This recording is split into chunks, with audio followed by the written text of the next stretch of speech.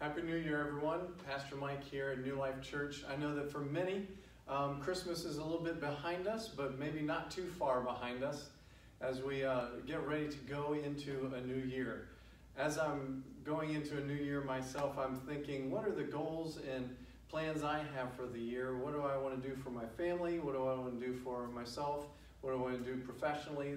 Those sorts of questions are questions that come across my mind. And it reminds me of a game that is often played by our preschoolers when it's cold weather outside and they need to come inside, or it's raining. They come in, and one of the things that they have is these little spots all across the ground, and they kind of move from one to the other to kind of advance them across the ground. And they try and do it as if the ground around these little stepping stones is hot lava. And so sometimes the steps are small and sometimes the steps are big, but they're moving all along the ground. And the goal is to get from one end to the other end without touching some of the dangerous lava all around them. Well, friends, I think that this is kind of a illustration for you and I as we begin into a new year.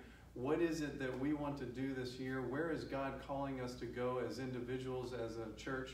And I'm excited to be on this journey with you and look forward to what God's going to do in our midst. We're going to be talking about this on Sunday in our worship services, 9 a.m. and 10:45 a.m.